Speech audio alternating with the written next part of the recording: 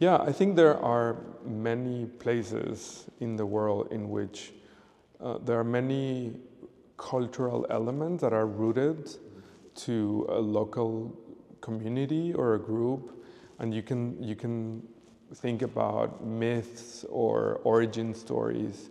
or just common beliefs that are part of a community. I can speak, for example, for what happens in Mexico, where the rich history of pre-Hispanic traditions is very much alive. And many of the young artists are contesting those histories or reviving those histories and using them as subject matter. And the same thing happens in Japan with different traditions that go from thinking about gods to thinking about practices like more domestic practice like origami,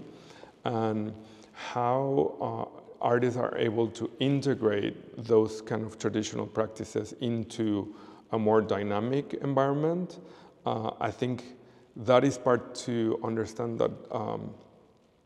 culture is not something that's static and that it's always changing, and it's sort of like picking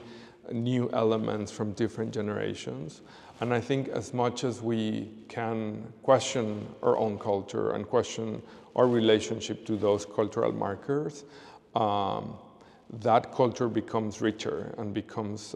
more current in a way that people are able to embrace those elements in a new light and are able to establish new meanings and new forms of relating to those cultural markers, that being ancestral knowledges or things that are